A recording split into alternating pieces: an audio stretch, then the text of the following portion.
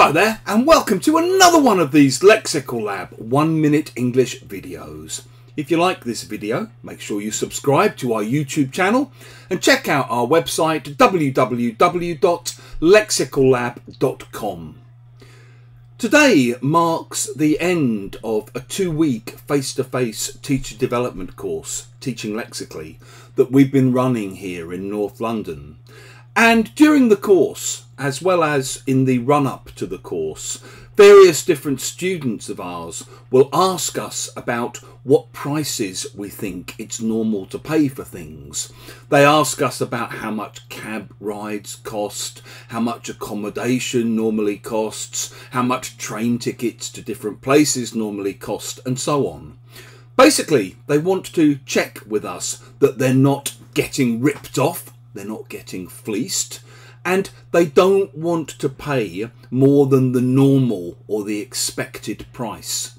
In other words, they don't want to pay over the odds. If you pay over the odds, you pay more than normal or more than is expected.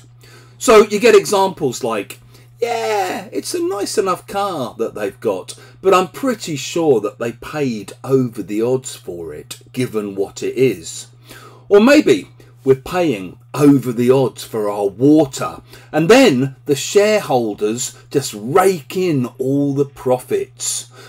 We managed to get tickets for the match, or we managed to get tickets for the show, but we had to pay well over the odds for them.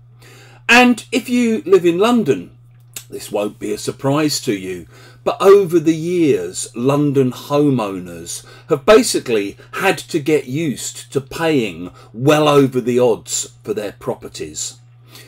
If you've enjoyed this video, please do click the like button. Please share it on social media with your friends, your students, your colleagues. If you want to find out more about how to study English with us without paying well over the odds, check out our website. And thank you very much for watching.